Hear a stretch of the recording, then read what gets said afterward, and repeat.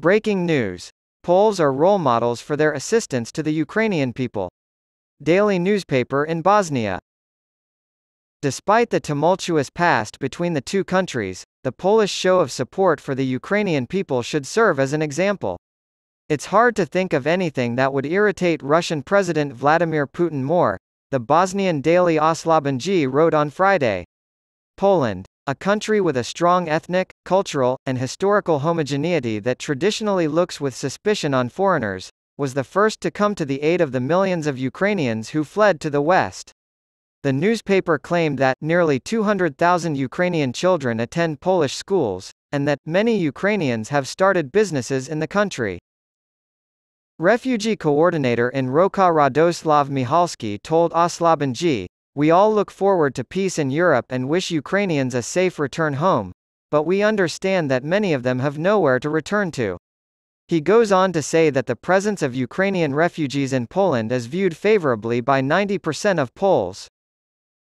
At the turn of the 20th century, Józef Piłsudski was quoted by the Oslabenji journalist as saying, "There is no free Poland without a free Ukraine."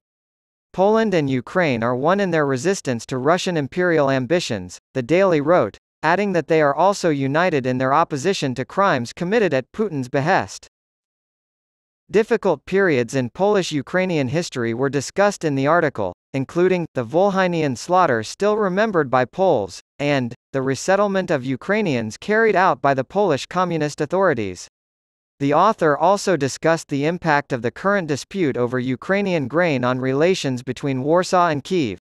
In early May, the European Commission imposed a ban on wheat, corn, rapeseed, and sunflower imports from Ukraine as part of an agreement with Bulgaria, Hungary, Poland, Romania, and Slovakia regarding Ukrainian agri-food products. The ban's original expiration date of June 5 was extended to September 15. The so-called frontier countries permit the transit of grain through their territories. The Polish Council of Ministers passed a resolution Tuesday asking the European Commission to keep the import ban in place past September 15.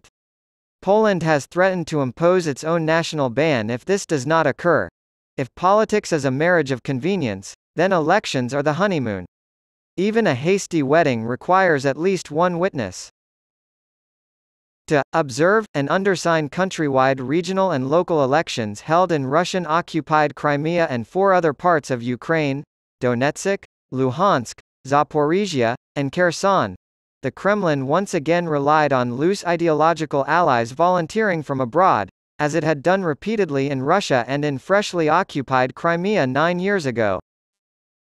In September 2022, Moscow declared a large swath of Ukrainian territory outside the control of Russian troops to be part of Russia. Voting in Ukraine on September 8–10 has been roundly condemned by Kyiv and by leading democracies, who have called it sham elections in illegally occupied lands. The European Union, EU, has issued a stern warning to Russia about the repercussions that will befall those involved in the illegal elections in Ukraine. But pro-Kremlin media outlet director Goran Simpraga, who calls himself simply a journalist and producer from Belgrade, didn't see the issue. On the Russian social network vKontakte, he posted photos of himself in Zaporizhia, claiming he had attended a meeting of international experts, alongside Ella Pamfilova, the chairwoman of Russia's Central Election Commission. A 5-minute video was also published by Simpraga in which the Russian-speaking politician praised the elections, claiming, among other things, that they were conducted according to national standards. Goran Petronijević, another Serb, sat next to him. "When talking about these elections, I think that Russia is one of the few countries that is capable of organizing such elections," he said. The Ukrainian embassy in Belgrade singled out Simpraga and Petronijević as 2 of 3 Serbian nationals who had acted as observers in the Kremlin-led effort to legitimize Russian elections within Ukraine's internationally recognized borders. Before his death in 2006, Slobodan Milosevic, the former Yugoslav and Serbian leader, was indicted by the United Nations War Crimes Tribunal, where Petronijević served as a judge. He also represented former Bosnian Serb leader Radovan Karadzic and others at The Hague for their roles in the conflict. Srđan Perisic, the third Serb, is a former advisor to Milorad Dodik, the secessionist president of the majority Serb entity of Bosnia-Herzegovina, and a close ally of Putin. In Serbia, officials led by President Aleksandar Vučić have been critical of Western efforts to punish Russia for its attack on Ukraine, and all three are notable for their support for Putin's policies or pro-Kremlin influence building in the Balkans. Two of the men are connected in some way to the Ruski Dum, Russian House, in Belgrade, an outpost of a Russian federal agency that previously focused on diaspora outreach and humanitarian work but which has instead organized and supported events seeking to justify Russia's sweeping invasion of Ukraine in February 2022. The initial report of Petronijević and Simpraga's presence in Zaporizhia was made public on September 10 by Dejan Baric, a Serbian national who is currently being tried in absentia in Serbia for allegedly fighting for the Russian side as a sniper in eastern Ukraine.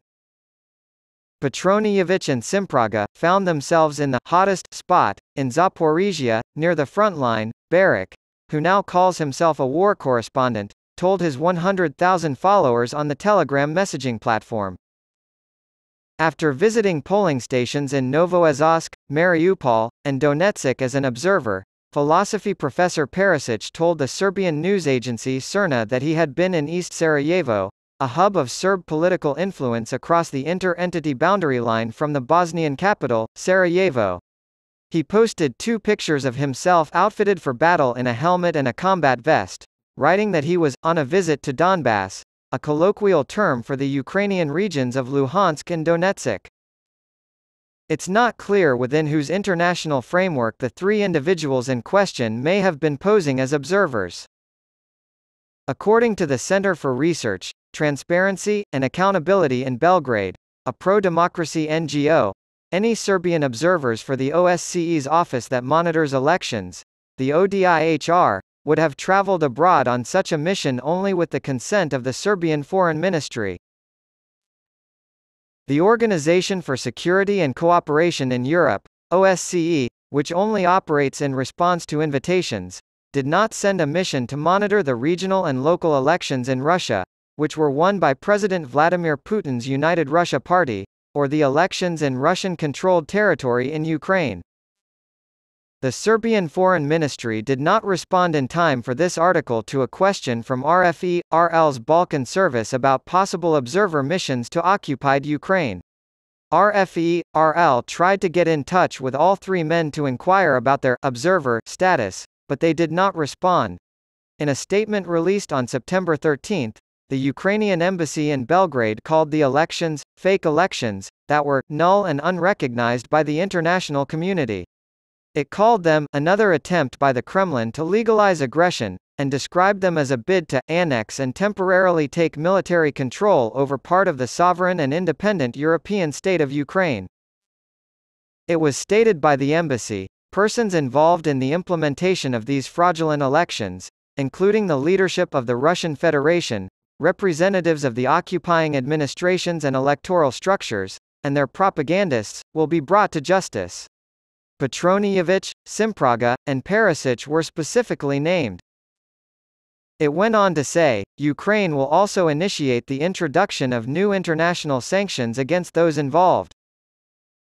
Since Russia's initial invasion of Crimea in 2014, the EU has imposed 11 rounds of sanctions on the country, targeting its businesses and economy, its military, and the ability of its citizens to travel, in addition to many other measures aimed at individuals it accuses of contributing to either the initial aggression or the full-scale invasion that occurred 8 years later. The government of Serbia has rejected these measures and is continuing to work with Russia in diplomatic, economic, energy, security, and transportation spheres. Despite criminal legislation strictly forbidding citizens from joining foreign wars, it has appeared reluctant to jail Serbian nationals for traveling to Ukraine to fight alongside Russia-backed separatists or Russian forces, handing out suspended sentences in dozens of cases. Some of these people are said to have gone back to fighting. During the current conflict in Ukraine, Serbian nationals have previously participated in observer missions organized by Russia to endorse balloting.